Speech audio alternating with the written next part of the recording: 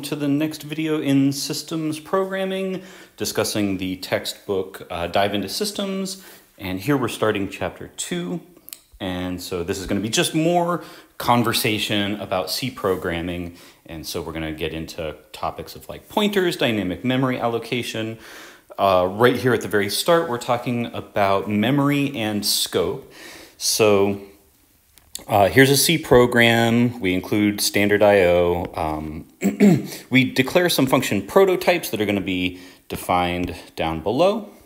And then we declare a global variable. So, here we're getting introduced to the concept of a global variable. It's probably worth, looking at the definitions of these functions. So here's the max function, and it has a local variable val. And that variable gets assigned according to the inputs. It's, really, you could think about what this function is doing, but really the point of this example is just to see that, max has its own variable val, but then change has a variable also called val. And so the point of this, I guess let's also notice that val gets sort of manipulated inside the scope of the change function as well as the max function. And so if we call the max function first here, and then later we call the change function, sort of the question is, are the two variables both called val the same variable, right? So if we call max first and we do this to val, then by the time the program gets over to here is, val already storing whatever value was given earlier?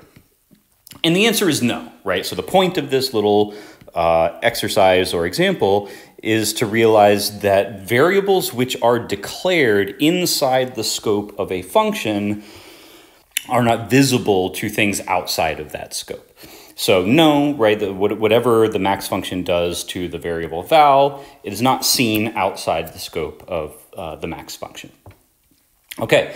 But that is deliberately different from how a global variable works. When it comes to a global variable, well, let's point here. Here, the global variable is getting increased. So what was it?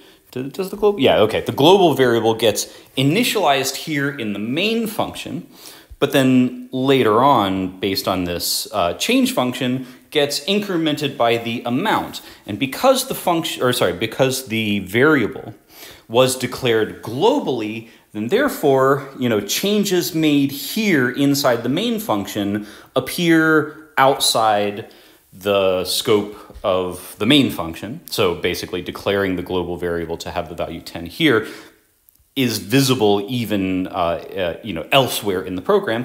And in particular, here, by the time the change function increments the global variable by whatever the amount is, that global variable has the value 10 in it. And then whatever amount is given, here and is used to increment the global variable will then have that value incremented if, for instance, or here, let's look, initially the global variable has value 10.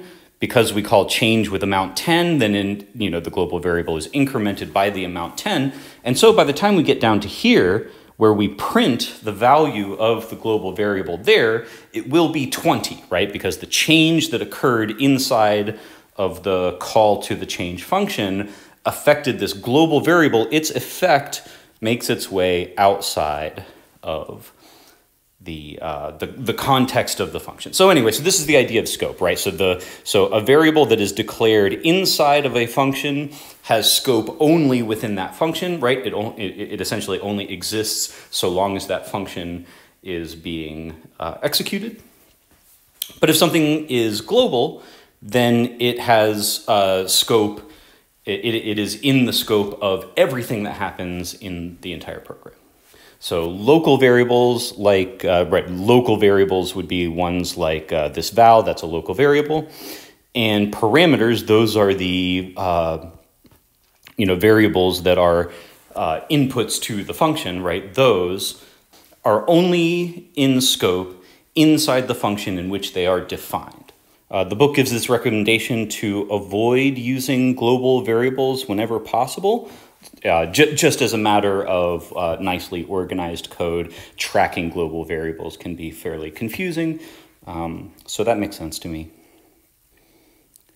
So here we're going to get introduced to the concept of the address space or memory space for a given program. It is controlled by the operating system. The operating system essentially stores the code that you write and will be effectively in charge of running it. So I guess the next thing that it stores is the global variables.